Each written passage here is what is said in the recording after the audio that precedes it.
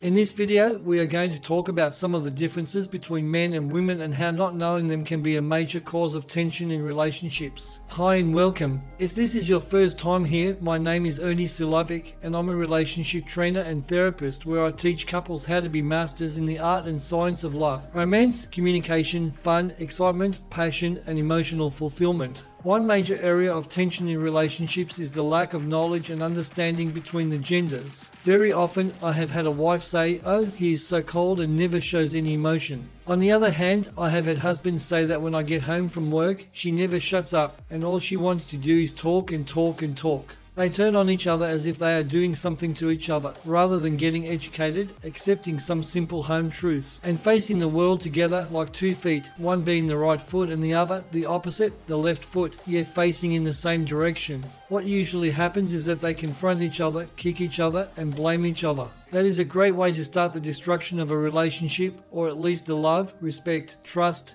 intimacy and passion you had for each other in your early days. Let's have a quick look at some of the differences between men and women as we cover this in much greater detail in other videos, our podcast and our programs. Firstly, men and women cannot be the same. Our brains are as different as our sexual organs. If you watched the video about ending the gender difference debate, you'll know I mentioned that men and women are the same yet opposite, and here I'm saying we are different. When I state men and women are the same, I mean we both hold the same level of value, and it is in our opposites that we are different. These differences often show up in our characters and personalities. Let me explain by giving a few examples, and then we'll wrap this up. Men are more mental, logical, and analytical. Women are more emotional, intuitive, and creative. Men have a harder time getting in touch and expressing their feelings compared to women. Men are visual, whereas women are psychological. Men wake up with erections and prefer making love in the morning, while women feel amorous more at night. Men have a better sense of direction and can read maps better. Women talk a lot more and are more communicative. Men want sex. Women want romance and to make love. It takes a man less than 60 seconds to get aroused. It takes a woman between 30 and 60 minutes to feel the same way. A man is fantastic at focusing on one specific thing at a time. Women can multitask without issue. When couples come to me and say he is doing XYZ to me or vice versa,